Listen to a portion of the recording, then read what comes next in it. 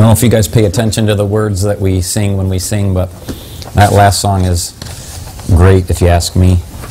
It's I like it because it runs so contrary to the, the American mindset that Christianity is going to be wonderful. And then here we're singing down here, God, if you kill me, that's okay.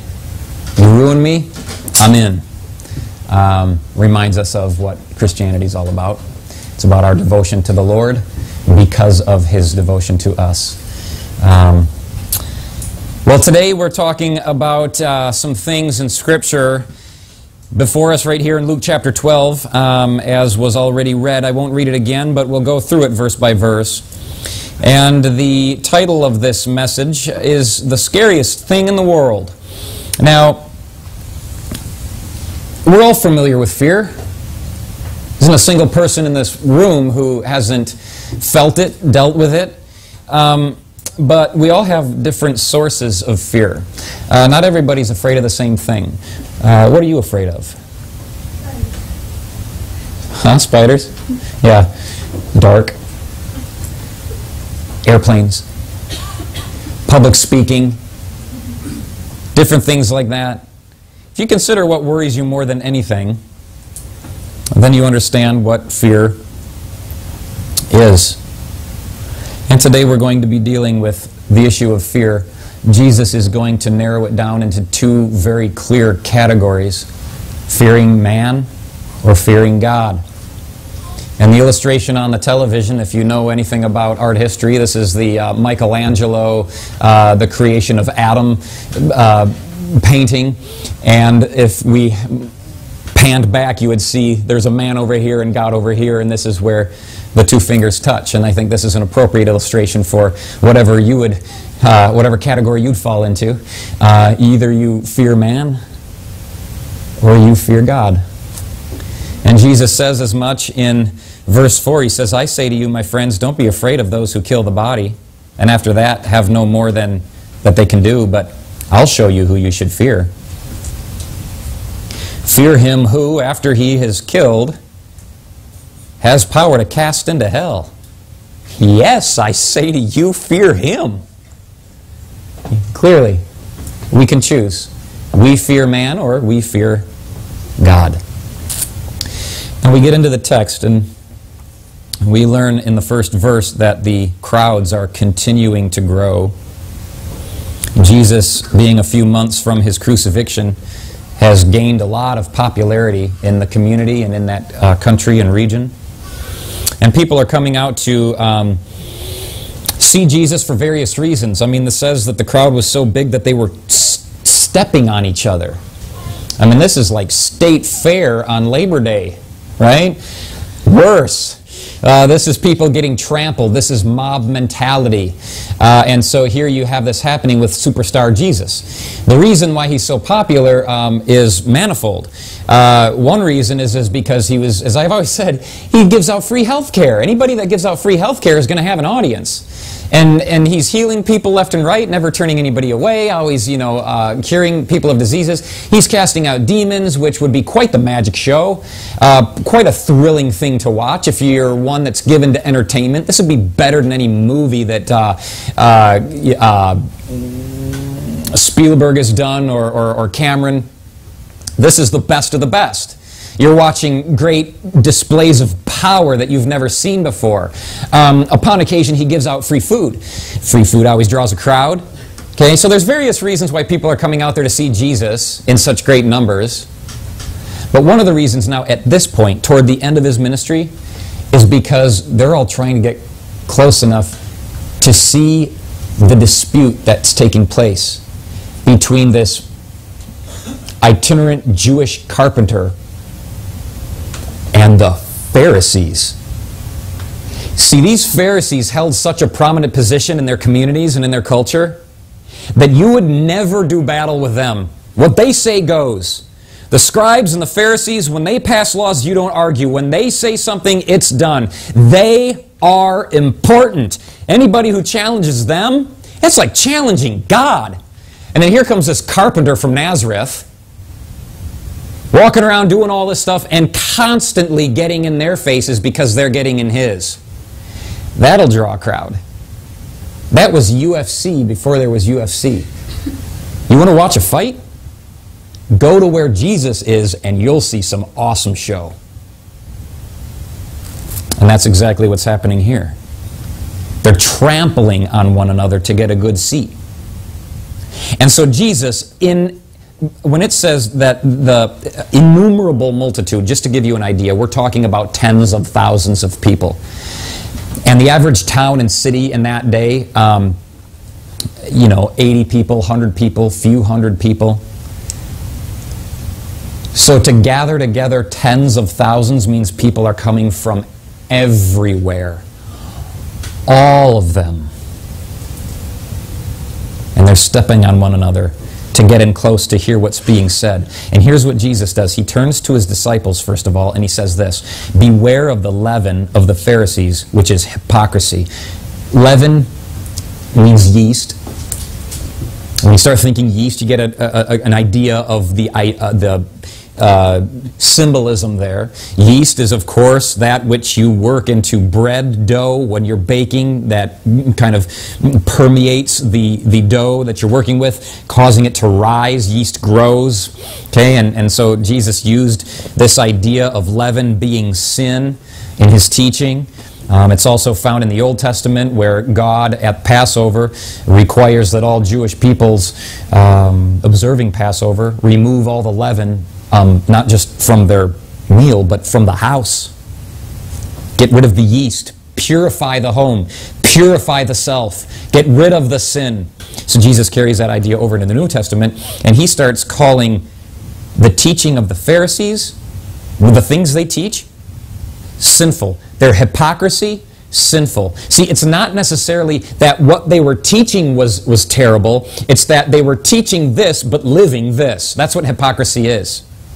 A hypocrite, the definition of hypocrite is an actor playing a role. And he calls these Pharisees actors. They're pretenders. They're not the real thing. They say they love God. They say they adhere to the Scriptures. They preach it like it's true. They're hypocrites. They're actors. They pretend outwardly to be devoted to God's service, but on the inside, secretly dishonoring Him through unrepentant sin.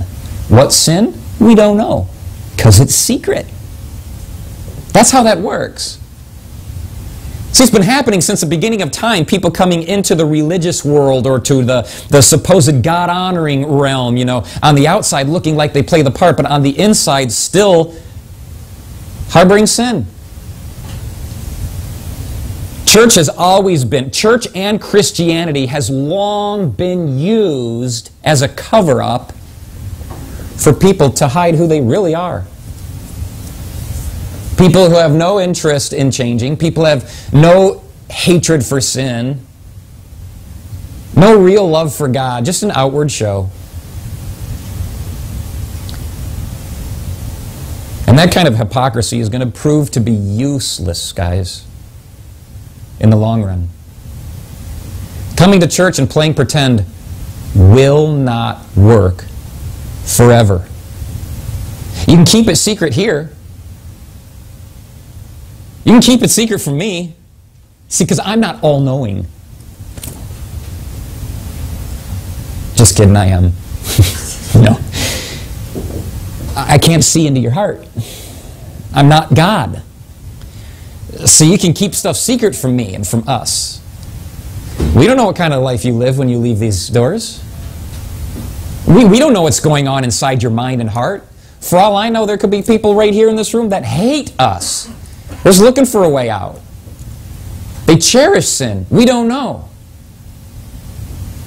But I tell you that though you can keep it secret from us, you can't keep it secret forever.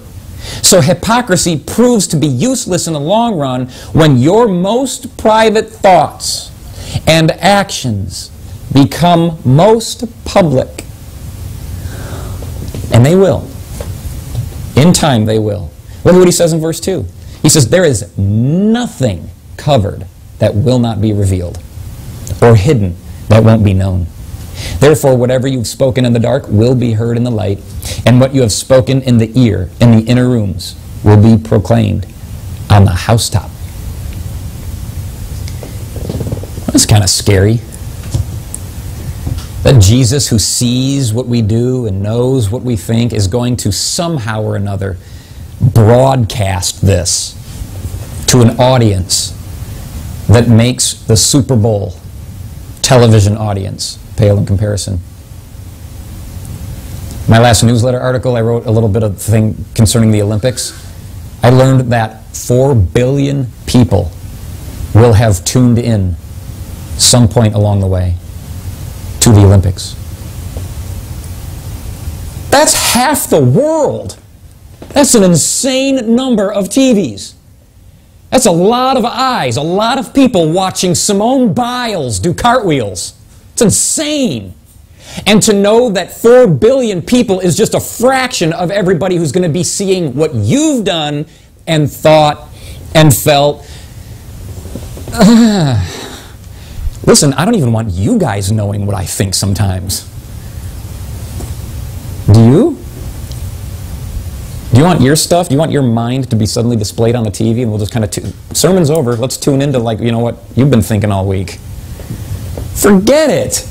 And Jesus goes, yes, this is what will happen, therefore be careful of what you're learning. Be careful of who's teaching you. Be careful of hypocrisy. Don't let yourself be somebody on the outside that you're not on the inside. If you're still corrupt on the inside, be honest about it. Don't fake. See, because here's what happens when people fake it. They become further entrenched in it because the longer they go as a fake, the more they risk in ever coming out as a hypocrite. Every year that passes where you're playing pretend makes it less likely that you'll ever confess and repent of your hypocrisy, thus making it impossible for you to be saved. Why do you think Jesus says, beware? Be careful of this. Be careful of hypocrisy in them. Be careful of hypocrisy in yourself. Because, I hate to say it, the true church is not full of hypocrites, because born-again individuals are not hypocritical. We are who we are. We know we're sinful, and we don't mind other people knowing that, because, just watch us, we hate it enough to do battle against it. So there are no true hypocrites in the true church.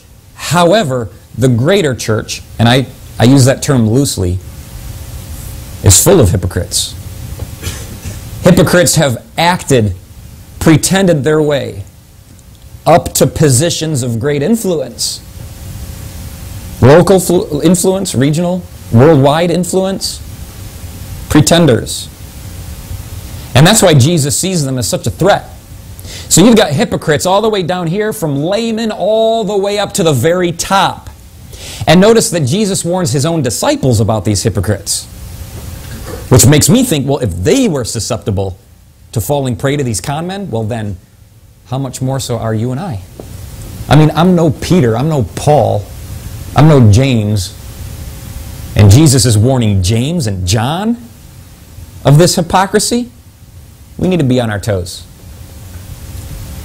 And when Jesus says, beware of the leaven, beware of their teaching, beware of their influence, he's warning his disciples, he's warning us. I want you to notice that the burden is on you to be careful of what's hypocritical, not on the hypocrites to stop their hypocrisy.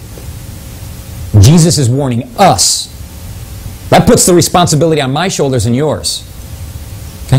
The Bible is full of warnings for those hypocritical teachers who continue in their hypocrisy, but Jesus here is telling those who aren't hypocrites to be careful.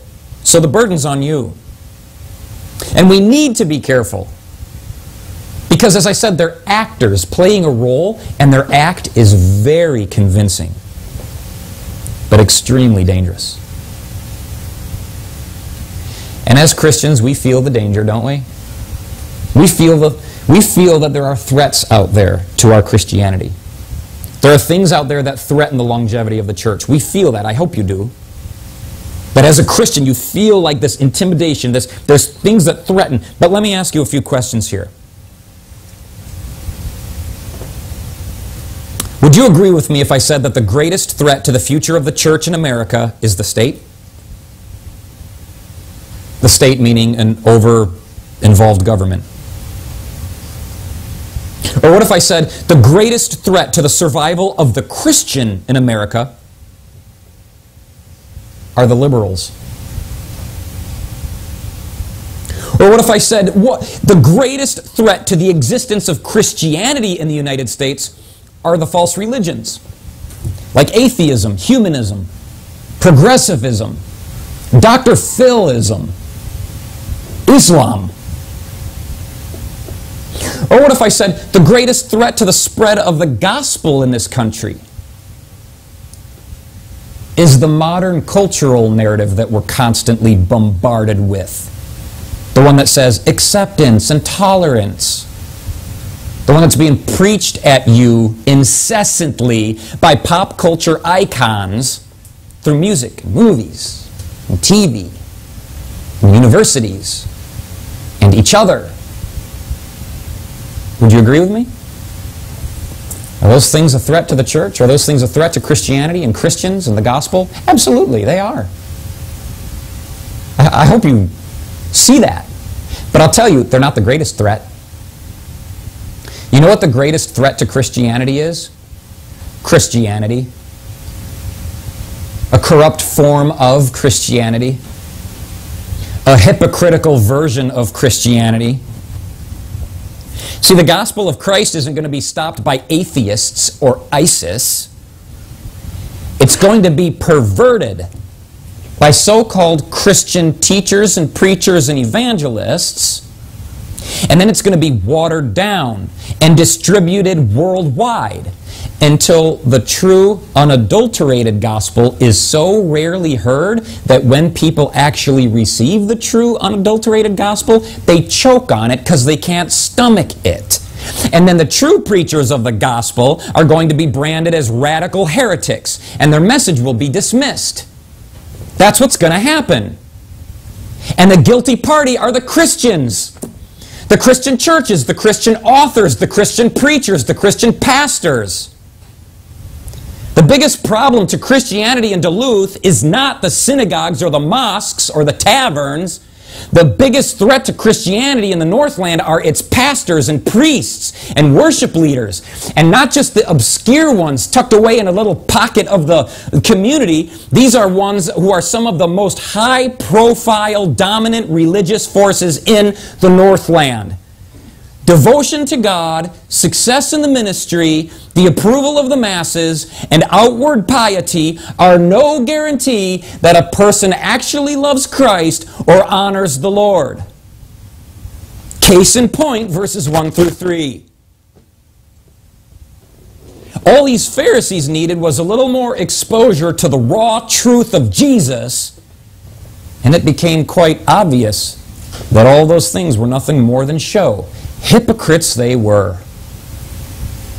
And I'll tell you very plainly that very similar things would happen in the Twin Ports if Jesus showed up today and exposed a little hypocrisy here. See, the greatest threat to the expansion of the kingdom of God in Israel first century wasn't Caesar or the Roman government. It wasn't the lepers and the prostitutes. It wasn't the tax collectors and the sinners. And it wasn't the demon-possessed or the demented. You know who it was? The priests. The scribes. And the Pharisees. The educated. The religious elite. The very ones that no one would have expected had Jesus not come along and said, beware of that guy.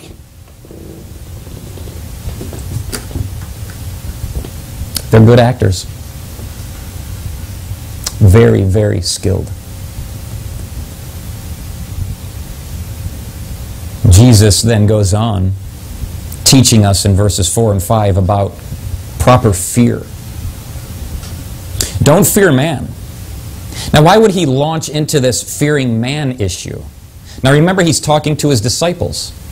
Why do his disciples need a quick lecture on fearing man? Well, because the disciples had grown up in a culture where they were taught to fear or revere or respect or be ultra-influenced by and controlled through the Pharisaic party.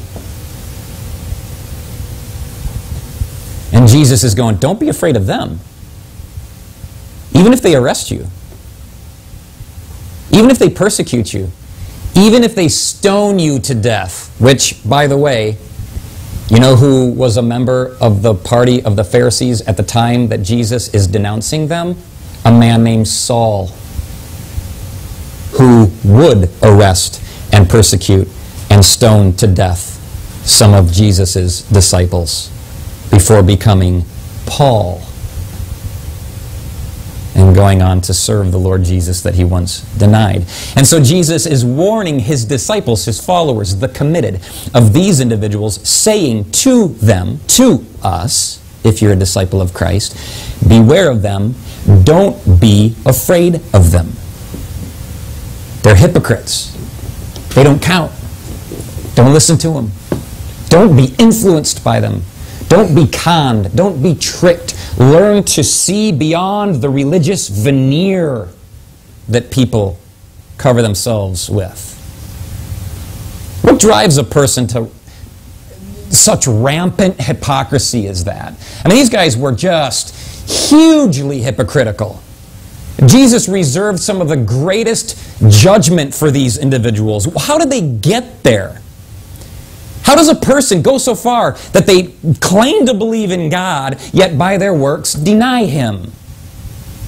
How does a person go so far in their hypocrisy that they insist that they're a new creature in Christ, yet they're incessantly conformed to this world, rather than to the image of the Christ that they claim to have been saved by?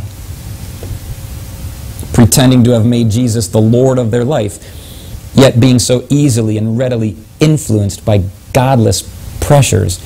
How does a person get that far? How does that work? Well, short and sweet, they care what people think of them. That's how you get that bad. You care what people think of you. And you're willing to do whatever you must do to have their approval. If it means be part of the church, serve at the church, do stuff at the church, you'll do it, even though that's not you. If it means smoke and drink and try drugs and party harder than anybody else to get people to like it, then that's what you do. Whether it's righteousness or sin, you'll do whatever it takes. And it's not you. Hypocrite. Because that's how that works. If you're offended by this, you got to understand that Jesus doesn't care. He would rather you know the truth about you so that we can get to work on what's right and true rather than buying into your pretend and playing pretend along with you. Jesus doesn't do that. The Pharisees learned it, didn't they? I guess Jesus isn't one to play pretend. So how do people get that far in? How do they become such deeply entrenched in their hypocrisy? Well, they care about what people think of them. That's how you get started in it, and it only snowballs from there. They live for the approval of others. Their spiritual security rests on the opinions of everybody else. So they do what they need to do, which includes a good amount of acting, in order to secure a favorable opinion with people, even if it means compromising in their devotion to God. And Jesus calls this fear. That's the word he uses to describe such an approach. And it's not just an emotional component either. When we think of fear, oftentimes we think of like scared, right? Freaked out. Like, there is that perhaps. But most importantly, fear of an individual is manifest in who it is in the end that controls your obedience. who it is in this life that has the most influence over you. If you're a fearer of man, your life will become one that is entirely shaped by men and women and culture and everything but God. If you fear God, your life will become one that is entirely shaped by what God thinks of you, His opinion of you. And it goes without saying, His opinion is the only one that matters. Because in the end, He alone will be the judge. No one else gets to weigh in then. Mom and Dad aren't going to be there to judge you on Judgment Day. So it doesn't matter what they think and what they want. It matters what God thinks and what God wants, doesn't it? Your friends aren't going to be there on Judgment Day. They're judging you now. Your parents will judge you now. Your culture will judge you now. And many of them will condemn you for doing what God would have you do. So you need to make up your mind right quick as to which path you're going to travel. A God-fearing path or a man-fearing path. And the one that fears man is a trap. It ends with a pit. You'll fall into it. Always. You're either preoccupied with what people think of you, or you're preoccupied with what God thinks of you. And you know which one you're preoccupied with. All you need to do is pay attention. Everybody chooses. I go so far as to say that everybody chooses on a daily basis who they're going to honor with their fear, whose approval they're going to commit themselves to winning. You're committed to winning somebody's approval. You choose on a daily basis whose approval that is. You decide who you're going to be most influenced by. You decide whom they will give their obedience to. Everyone chooses whether they will fear God, even to the occasional disapproval and ridicule of men, or fearing men, even to the eternal disapproval of God. It's an inescapable decision. Everyone is always deciding. Each one of us. We either compromise the desires of God in order to fulfill the expectations of other people, or we disappoint even the most influential people in our life in order to meet the expectations of God. Okay, listen to me. You cannot be unflinchingly loyal to God and man at the same time. Sooner or later, every Christian has to deny people they love in order to accept the demands of having Jesus as their Lord. If they don't, they too will prove to be the hypocrites that Jesus denounces. Christ Himself said, unless you hate your father, mother, sister, brother, on and on and on, you cannot be my disciple. You will choose who to fear. And none of us in this room is beyond this hypocrisy. If He's telling His disciples these things, then we share the same warning. Be careful. Be careful of hypocrisy. Be careful of hypocrisy in yourself. And be careful of hypocritical Christians who position themselves as dynamic followers of the Lord Jesus Christ, when in truth, they're opposed to Him. And the burden is on you to find out who they are.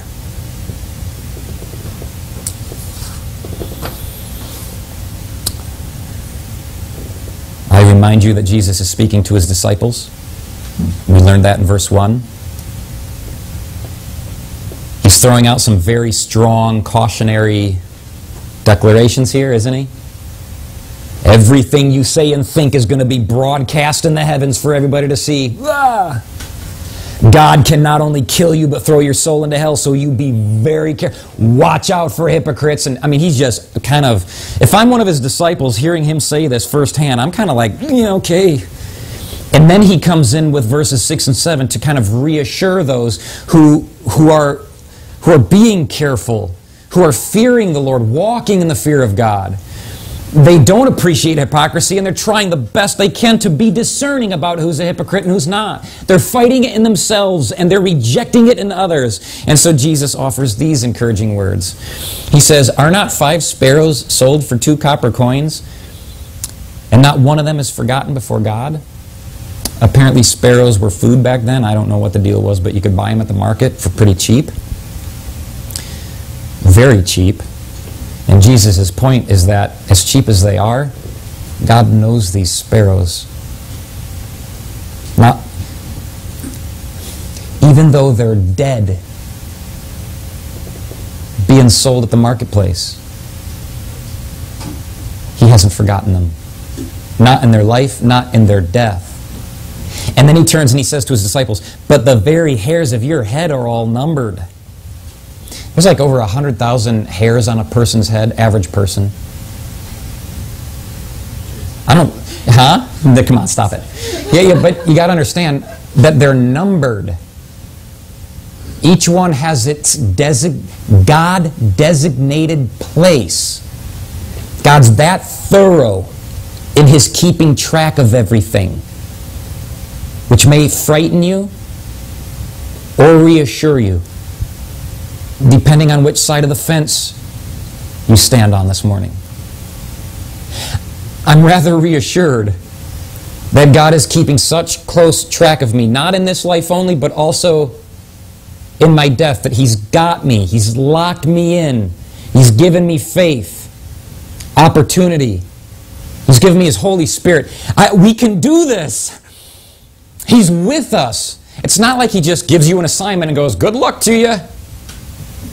Be careful of hypocrites out there. I'm leaving you to yourself. I hope you do okay." No, He says, "I'm with you every step of the way." Jesus is reassuring to His disciples. But then, and here's what I like about how Jesus teaches and how He deals with people. He never pounds you to death with the hardness of the truth. But when you're starting to feel winded by it, He comes in with a little encouragement so we can catch our breath. But He never lets us dwell too long in basking in the wonder of, all my hairs are numbered, Jesus, before He takes us right back into the harsh reality of things. So He balances this out very well. And so now, verse 8, He comes back in and says, "Also, I say to you, whoever confesses me before men, him the Son of Man will also confess before the angels of God. But he who denies me before men will also be denied before the angels of God." He's going, you decide. You decide what your future looks like. We went through this recently. You decide how I treat you. You want to be treated well? You better treat me well. "Well, I didn't know that's how Christianity worked. I thought I could just do whatever I wanted and He would keep treating me well. I thought I could enrage the Holy Spirit, blaspheme His name, live in continual unrepentant sin, and He loves me. His mercies are new every morning." No. You want to trifle with the Holy Spirit? You want to blaspheme the name? If that's the game you want to play? You want to play fast and loose with Christianity? He'll forgive me. You certain of that? I can build a huge case against that. He will not forgive those who live in unrepentant sin. Are you not reading your Bible, or are you just taking what the hypocrites out there have preached to you? Are you taking what American Christian religious leaders and books, that you've read, teach you that junk? That you can turn God's grace into lasciviousness, like debauchery, just treat it fast and loose. Like Dietrich Bonhoeffer, if you know the name, he was constantly preaching against the idea of cheap grace, which means I can live however I want because God is ultra graceful and He'll accept me in the end, because that was what the church in his day in Germany was doling out. And Bonhoeffer came along and was like, "That's ridiculous. And so he started writing books against it and preaching against it and refuting it until he got killed for it. Because you know who the greatest threat to Christianity and Christians is? It's the church and it's Christians. False versions of it. Those that would preach that cheap grace. You play fast and loose with the Holy Spirit, He'll kill you. You want to live a man-fearing life, God will kill you and then throw you into hell. That's what Jesus just said.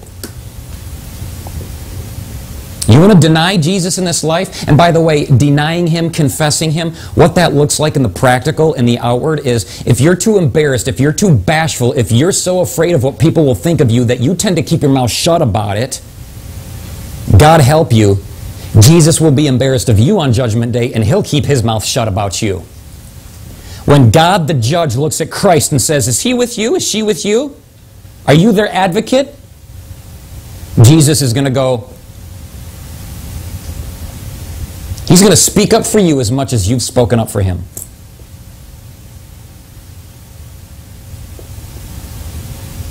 I don't know, Judge. I don't know. Their life was one of timidity and fear. Misplaced fear. Their life was one of disobedience, rebellion. And Jesus says, before, and again, He's talking to His disciples. 12 men. You know who one of them is? It's Judas. So He has every right to speak to His disciples like that. It's not like He's out of line. There was a small number of them in the midst who needed to hear this. There always is.